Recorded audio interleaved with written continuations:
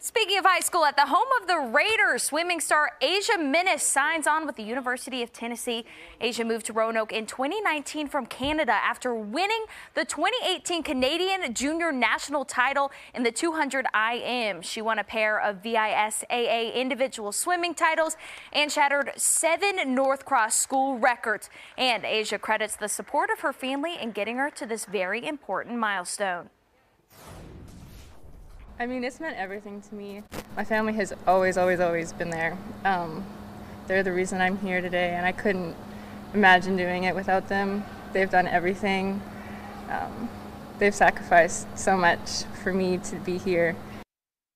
Also placed 10th in the Canadian Olympic trials in April of 2019 in the 100 backstroke.